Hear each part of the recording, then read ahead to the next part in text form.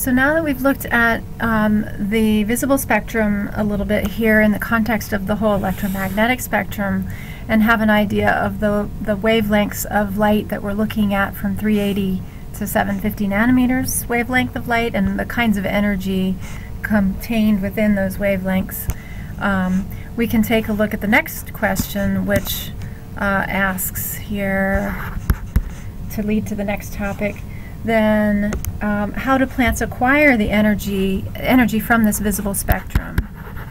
So how do plants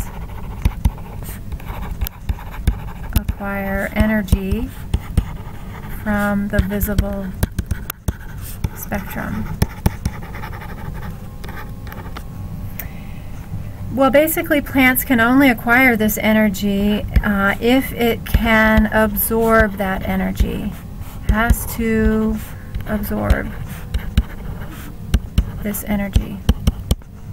So how does it absorb the energy? Photoautotrophs absorb light energy using pigments. So pigments are responsible for absorbing the energy coming in from light, and specifically for higher plants, we're looking on plants in general at the visible spectrum, light energy coming from the visible spectrum. So in these next diagrams, we can illustrate what happens here when light gets absorbed, and once it's absorbed, that energy gets harnessed, what happens next. So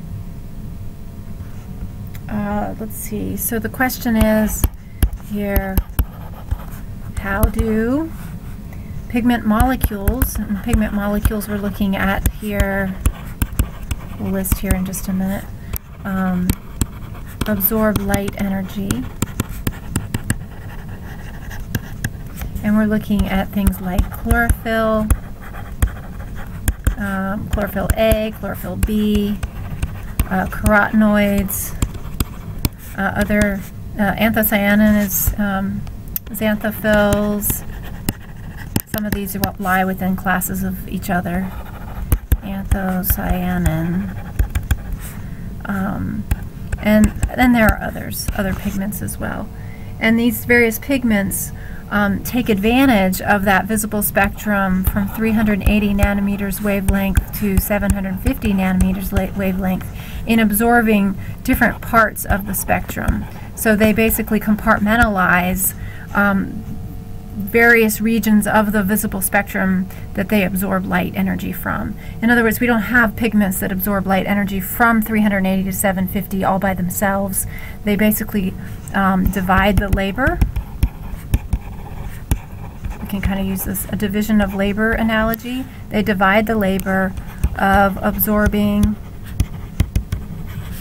light energy from specific parts of the visible spectrum.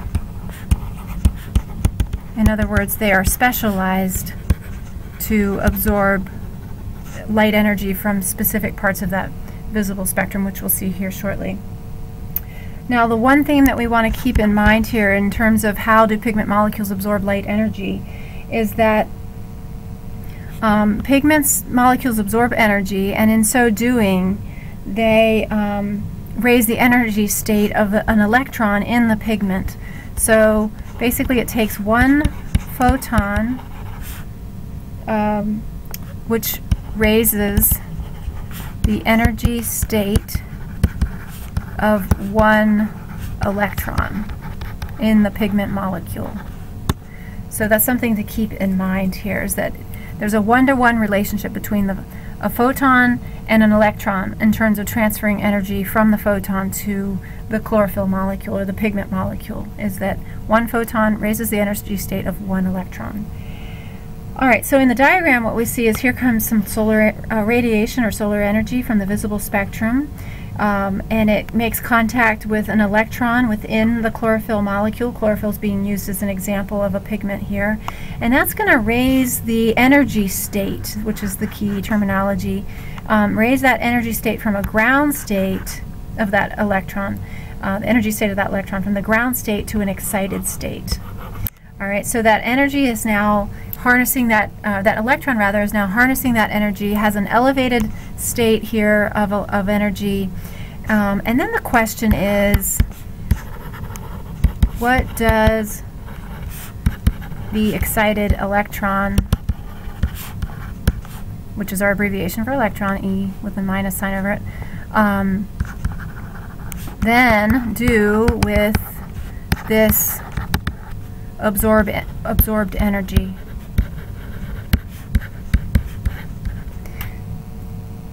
Well, there are basically one of 4 fates that can happen, and 2 of them are illustrated in this diagram, and we'll look at the other 2 in the next diagram.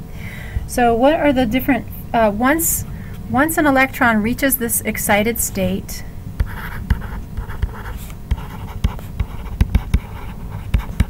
an electron can do one of 4 things, which are first, which is illustrated here, can undergo thermal deactivation.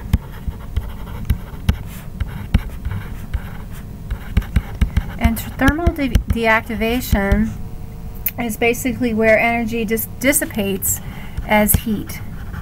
So energy dissipation. Energy dissipates as heat. Okay. And then once the energy is dissipated, the electron returns to a ground state. Okay, so the electron, that's another important point here, returns to the ground state. Okay. Secondly, second fate that's illustrated here is shown right here called fluorescence. So photon fluorescence, which is where there's an emission of red light. Now this happens, whoops, let me get the spelling right there. This happens after some degree of thermal deactivation, so the energy level of the electron kind of comes down a bit, dissipates some of that excess energy as heat, and as it's lowering a bit more, it starts to emit this red light. And so what we can see up here in the Erlenmeyer flask is fluorescence of red light, as another way to dissipate excess energy. Okay, and then it returns to the ground state. The electron returns to a ground state. Now, so far, these 2 fates of the energized electron don't do anything for towards the process of photosynthesis. They are important in terms of dissipating excess heat that does not get harnessed through the process of photosynthesis, because otherwise excess radiation or energy can cause oxidative damage, which is in the process of producing free radicals, which can then kind of dismantle that light reaction complex that we'll be talking about. So they are useful in dissipating excess energy. But let's talk about the 3rd and 4th fates of the energy from this excited electron, which is shown here in the next figure, which you can see here. So the 3rd fate is shown over here, this area of the diagram, which is within an area called the light harvesting complex. So this 3rd fate is referred to, of that energy, is referred to as radiationless transfer or inductive resonance, or inductive resonance, or resonance transfer. And so the idea here is that the energy absorbed by one chlorophyll molecule, the electron of one chlorophyll molecule, is transferred to a nearby chlorophyll molecule, or a chlorophyll electron. So from the energy absorbed by one chlorophyll's electron is transferred to another nearby chlorophyll electron. So that, as we said, happens in the light harvesting complex of photosystems, which we'll be talking much more in depth about photosystems. Photosystems are made up of a light harvesting complex, which you see represented in purple, with all these little individual chlorophyll molecules acting like an antenna to capture light energy. And when they capture that energy, they, through radiationless transfer that the energy, not the electron, but the energy from chlorophyll molecule to chlorophyll molecule. Then at the center of the photosystem, we have a reaction center. And at the base of the reaction center are two specialized chlorophyll A molecules, which allow us to talk about the fourth fate here. And that is referred to as photochemical redox reaction.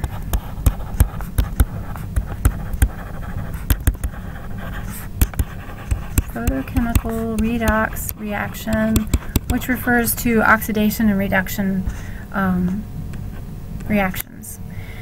So what we see happening here is that this electron in a special chlorophyll A molecule, the electron has reached an elevated state or raised its energy state here from a ground state to an excited state, and that it's not just the energy itself, but now it's the energized electron that's going to be transferred to another separate molecule, which was referred to here as the primary electron acceptor.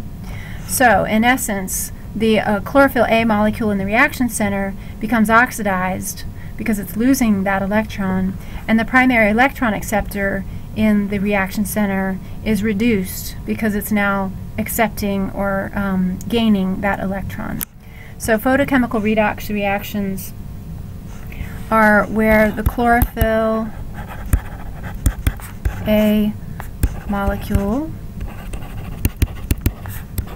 electron, and we're going to highlight that to make sure we catch that it's the excited electron, is transferred to another molecule. And so, as our example, in the reaction center of photosystems,